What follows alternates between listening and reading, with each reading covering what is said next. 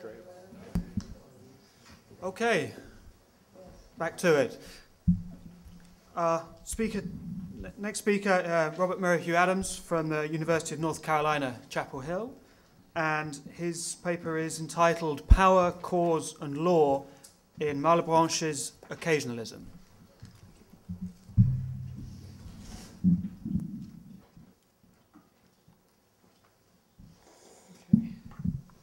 First of all, let me join in thanking Eric and everybody else who has planned and organized this conference for a very exciting and welcoming occasion.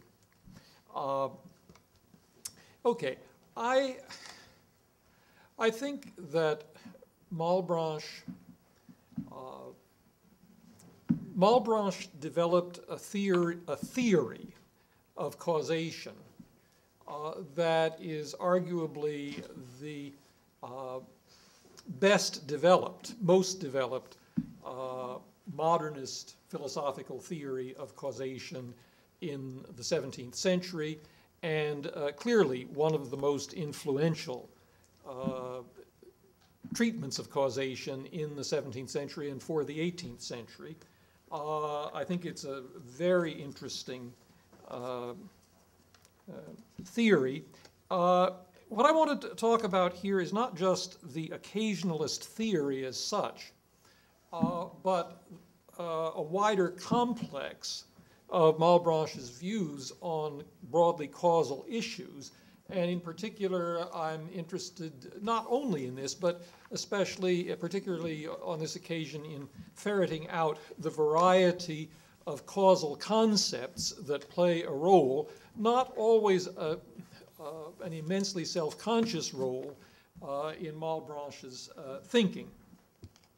And I begin with what I think of as the first version of Malebranche's occasionalism, which is the theory and in particular the main line of argument for it that we find in Malebranche's first publications on the subject from the years roughly 1674 to 81, which includes the first 4 editions of The Search After Truth, the Recherche de la Vérité, and the first, I think it's the first 2 editions, at least 2 editions, of his treatise on nature and grace. And then I want to move on to talk about Malebranche's views about free will, which can easily seem to be in tension with his occasionalism. And I think that relationship is very interesting for nosing out the variety of causal concepts that Malebranche is using. And I will argue that Malebranche's views on free will are in fact not inconsistent with his occasionalism, at least as that was developed in the first version of the theory. And if I have time, I want to go on and say some things about the rather different line of thought, different line of argument for the theory, which I, for one, don't think is particularly successful, that Malebranche, that developed in Malebranche's later work, and say a bit about why it developed and what's to be said about it. So, version 1 of Malebranche's occasionalism, and I begin with what is, I think, rightly seen as the main argument, occasionalist argument in this version, which is, among other things, an argument that God is the only true cause. And Malebranche lays it out in the Recherche in 3 steps. Step 1, a true cause is a cause between which and its effect the mind perceives a necessary connection. That's how I understand it. That looks like a definition, and I will, in effect, treat it as such. And then the second premise, now there is nothing but the infinitely perfect being between whose will and the effects the mind perceives a necessary connection. And then the conclusion from those 2 premises is, so there is nothing but God that is a true cause. That's not as precisely stated as it should have been, I think. I think a conclusion that better fits the argument and is indeed the operative first principle of Malebranche's occasionalism is that only volitions of the infinitely perfect being, God, are true causes. And indeed, the second premise should have been there is nothing between which and its effects the mind perceives a necessary connection except the volitions of the infinitely perfect being. That would have been, I think, more accurate. Why do I say that? Well, Malebranche didn't believe that there is, in fact, a necessary connection of the sort and strength that he had in mind between God as a being and any effects in the world.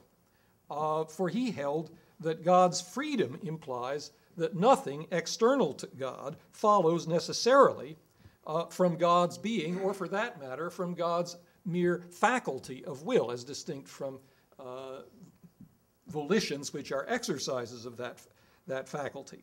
Thus, as Malebranche says in the course of debates with Arnaud, God is free in the creation of the world. He is able not to make anything.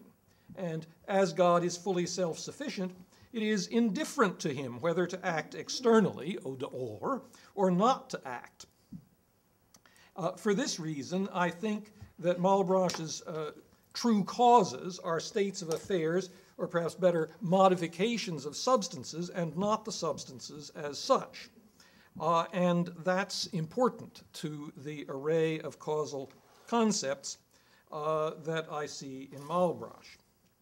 So, point B, Malebranche concludes that nothing created, and specifically no act or state of any created thing, is a true cause from which an effect necessarily follows, because he thinks the mind perceives no necessary connection between any such created act or state and a following effect.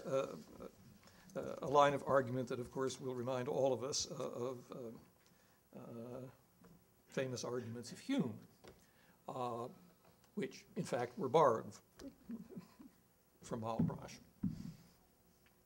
This conclusion applies in Malebranche's view, regardless of whether the supposed cause, is corporeal or mental, and in each of those cases, regardless of whether the effect is corporeal or mental, or of whether the effect is in the same or in a different individual substance. Thus, we get the conclusion, all natural causes are not true causes, but only occasional causes. Okay, one of the central concepts of Malebranche's occasionalism, naturally, is the concept of an occasional cause. What are occasional causes, and do they make a difference? In other words, is there any reason to think of them as causes? Well, occasional causes do, as Malebranche says, determine the author of nature to act in such and such a way, in such and such an eventuality. That's because he has willed certain laws according to which, for example, motion is communicated upon the collision of bodies. And because these laws are efficacious, they, that is the laws, act. The laws are conditional in form. For instance, if bodies collide in this way, they will move after the collision in that way. The occasional cause, for instance, the collision, is something that satisfies the condition, and when the condition is satisfied, the efficacy of the conditional law produces the consequence, in this case, the subsequent motion. In this way, I take it, occasional causes do really contribute, in Malebranche's view, to explaining why things happen. But the true cause to which the efficacy of the laws is due is exclusively God's volition. Okay, that's the theory in a nutshell. What about the laws? What are they? The causal laws, laws of nature, what are they for Malebranche, and what is their role in causation? That's an interesting complex of questions, and here it's going to be a little harder to be sure of the correct interpretation of Malebranche. One thing that is clear is that it is as volitions of God that the laws are efficacious and act. Specifically, the laws are general volitions of God. This theme is particularly well developed in Malebranche's treatise on nature and grace in 1680 and 1681. Parts of it was first published in 1680, and then Malebranche added some things in 1681. I say, Malebranche says, I say that God acts by general volitions when he acts in consequence of the general laws that he has established. And in the same section, Malebranche refers to the laws as general and efficacious laws that he has established. I say, on the other hand, that God acts by particular volitions when the efficacy of his will is not determined by some general law to produce some effect.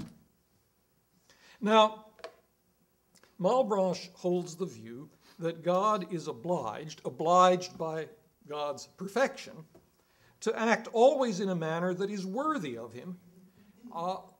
And what's a manner that's worthy of God? It's to act in ways that are simple, general, constant, and uniform. Acting, as it were, by general laws is something that is itself. It's not a means to an end for Malebranche's God. That is itself necessarily an expression of the divine perfection. Such action is required, Malebranche says, by God's wisdom, which he loves more than his work, a phrase that's very important in Malebranche's Theodicy, and in that context, I must confess, very hard to swallow, but I'm not talking here about Malebranche's Theodicy, so I won't say more about that.